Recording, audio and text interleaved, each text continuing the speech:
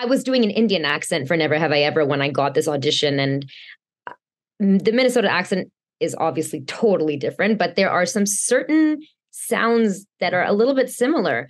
So I don't know if anybody else will notice it, but I feel like when I'm watching Fargo, I can hear my Indian accent sometimes. Hi, Richa. It's so nice to speak with you after the end of Never Have I Ever, in which you were also amazing. So I'm really enjoying this season of Fargo so far. Obviously, I think anyone who is anyone would want to be in Fargo. But how did you end up in Minnesota? I had never seen Fargo when I got the audition, didn't know really anything. I mean, I knew about it from everything I'd heard about it, but I'd never seen it, never seen the movie, never seen the show.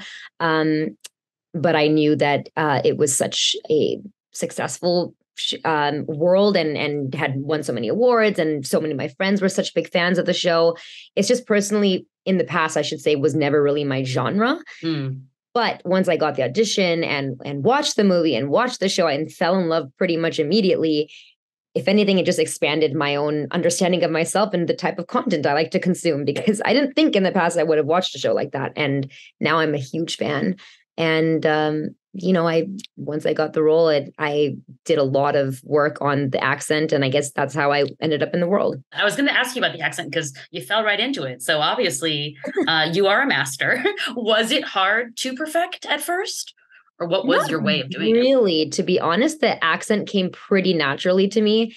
I had never heard it before. And I was like, what is a Minnesota accent? But my whole life, I've been somebody who loves to copy accents and imitate accents, and not all of them come very easily to me. But for some reason, this one did. Maybe it was just meant to be. I don't know. Maybe I was Minnesotan in a past life. But also, I was doing an Indian accent for Never Have I Ever when I got this audition, and the Minnesota accent is obviously totally different. But there are some certain sounds that are a little bit similar. So I don't know if anybody else will notice it, but I feel like when I'm watching Fargo, I can hear my Indian accent sometimes. So Noah Hawley is a genius, but what is he like as a colleague? What is the back and forth like when it comes to creating Indira for you? He is so cool. I mean, he's a genius, and he's also someone who walks around set with a baseball and just like throwing a baseball in the air. Like, he just keeps it so calm and cool, which makes everybody around him feel calm and cool. But he was immensely helpful to me in creating this character. And, before we started shooting, we had many conversations on Zoom before we were in the same town. And he even came to LA to meet me and answered every question I had, because I had many questions. And was also just so open to my ideas and asking me for my ideas, which I so appreciated. And, he was there directing the first block.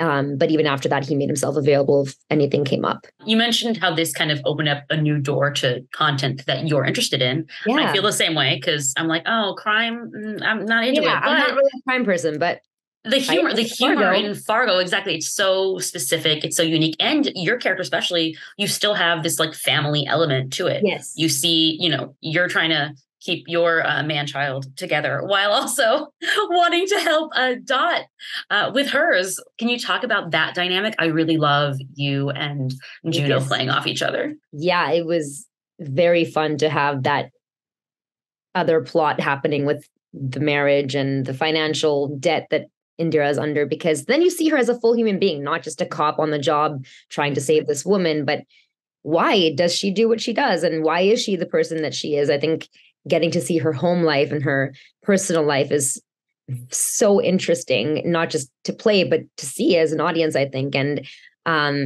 totally different from the previous female cops that we've seen on Fargo, whether it was the movie or the show. And that's why, and obviously the fact that she's the first South Asian and woman of color to play one of the leading cops.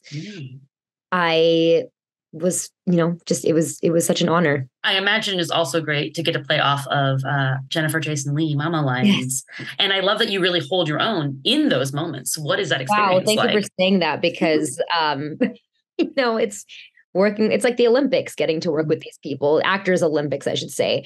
I learned so much from working with every single actor on set, Jennifer Jason Leigh included. And she's also so cool. And we became really good friends. And that's just something I didn't expect. So speaking of like the cop element, you and Lamorne Morris have these like fun interactions throughout as you're trying to crack this case. yeah. What is the energy of that, like the noir element for you? And how do you guys like have like improv on set, or like how is it that you get the energy going? No, we didn't really improv on set, did we? I don't remember now. Maybe I don't think we improved on set. Honestly, it's all in the writing. I mean, the energy really comes from the writing and the story and what's happening and just the way these characters are written. Yeah, I don't know if I'm answering your question. For me, it's just all about the writing and obviously the work that, I did to prepare for the role, and working with Noah, and getting to do a ride along with a cop and understanding that world a little better. That was really what I guess gave me that energy. You did a ride along with a cop. Did you find, was there anything that was most surprising to you, or that you just never really thought about beforehand that you had to incorporate? I mean, I had never spent any time with a cop in my entire life, let alone like being on a shift and being in the car with a cop, and specifically with a female cop in Calgary. And I happened to get to be with her on a very busy shift, which was in the middle of the day, which I was not expecting. And a lot of crazy things happened during that shift. And I was just so amazed by how cool she was. What I mean by cool is just how composed she was, despite the chaos that she was dealing with. I was freaking out next to her, but she was totally calm. And so I just pretended to be calm too.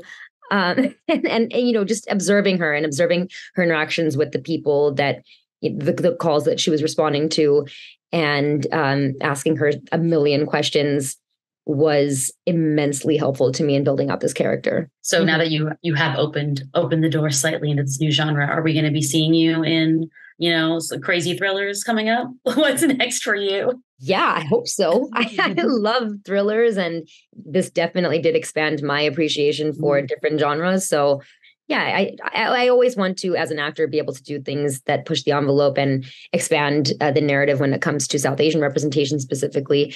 So let's see. Wonderful. Thank you so much. Thank you. I love you in both this and Never Have I Ever. So I'm very excited for you. Thank you so much. I look forward to seeing you much more. Nice to see you. Bye. Have a great day.